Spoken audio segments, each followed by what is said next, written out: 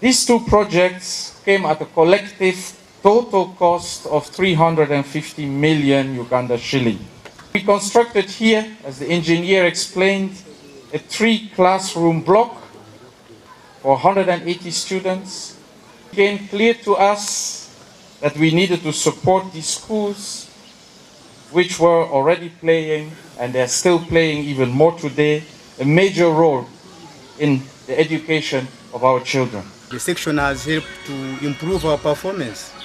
For instance, last year, after so many years of not getting a first grade, we were able to post 4 first graders, 23 second graders, 4 second graders, and 1 fourth grade out of the 32 candidates we had.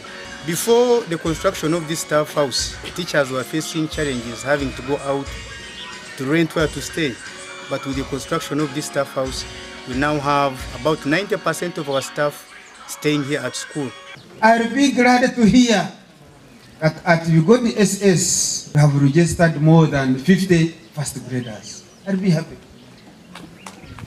Definitely I'll be happy. The houses at schools all over, it's a big challenge. But I want to ask the users to make sure that you look after those structures and maintain them.